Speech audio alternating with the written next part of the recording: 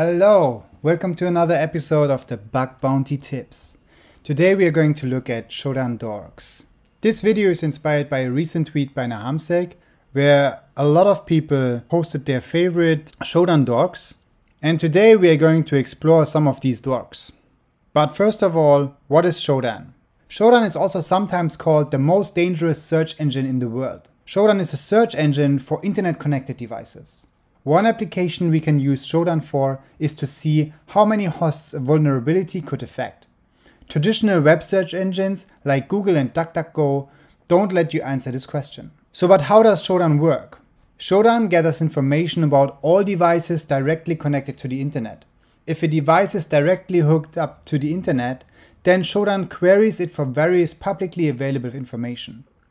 The types of devices that are indexed can vary tremendously, ranging from small desktops up to nuclear power plants and everything in between. Specifically, it works by parsing the banners that are returned by a device. Banners contain the metadata about the software that's running on a device. This can be information about the server software, what options the service supports, a welcome message, or anything else that the client would like to know before interacting with the server. For example, here we can see an FTP banner. This tells us a potential name of the server and the type of the FTP server. For HTTP, the banner can look like this. Now that we understood what Shodan is, let's look in some of the basics and how to search with Shodan. One of the best things about Shodan are the search filters. Search filters are special keywords to tell Shodan that you wish to search a specific property. They take the format of the filter name and the value. For example, we can look in devices located in Singapore with the filter name country and the keyword SG. The easiest way to get to know Shodan is to explore it by hands-on experience. So let's explore some of the targets of the Department of Defense from their public vulnerability disclosure program. For example, one big web app is the Air Force website, af.mil. If we only type this one into the search bar, we can see that no results are found.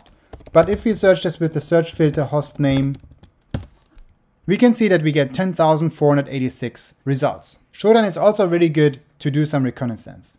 So if we started with such a very simple search query, we can go here on the left-hand side and see the ports are opened and where these services are located. If we click on more, there is a very nice functionality in Shodan where we can filter by certain properties. For example, for the DoD, it can be very good to search for the ASN number. Now we can see that a lot of the hosts are actually located in this ASN number. So if we click here, Shodan will automatically combine our two search queries. Now let's try to find some interesting hosts by removing the host name af.mil and only search for this ASN number. And we can look through these results and see if some of them might be in the Department of Defense vulnerability program. But we can also search for the organization with the ORG filter. And here we can see that interestingly, there is an organization called the DoD Network Information Center and the Air Force System Networking. So search findings under these organizations are very likely to belong to the Department of Defense. So let's check out the DoD Network Information Center. So if we click on here, Shodan will combine these two search terms. Let's do some reconnaissance and try to find some other interesting targets for the DoD. Therefore, we can just remove our hostname filter and only search for this organization.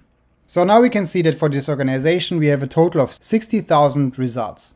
And they are all very likely to belong to the DoD. So you can scroll through these targets and see what you can find. And you can also get more information about this IP address by clicking on it.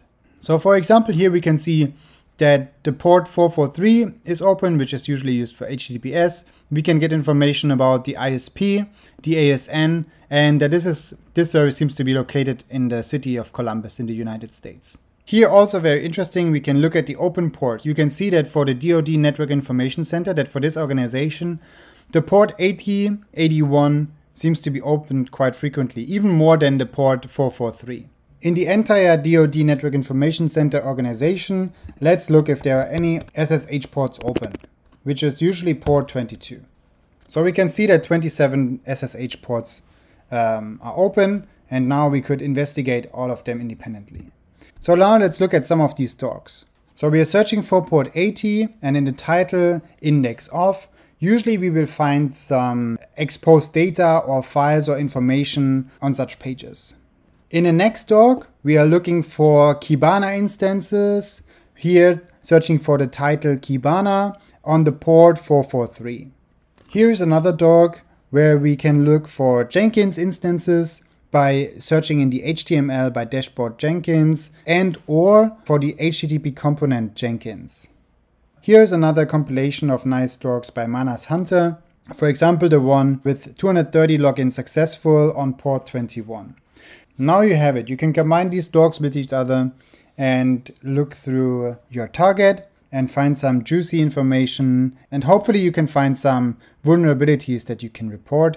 And last but not least, I also want to introduce you to one crazy power feature of Shodan, which is under a very hidden domain. So you have to change here to 2000 Shodan.io, and you can enable the best Shodan experience of all. Check this out.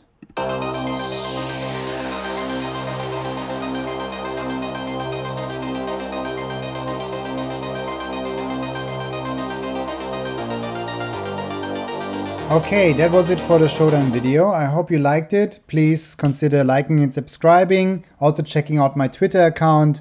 Thank you very much.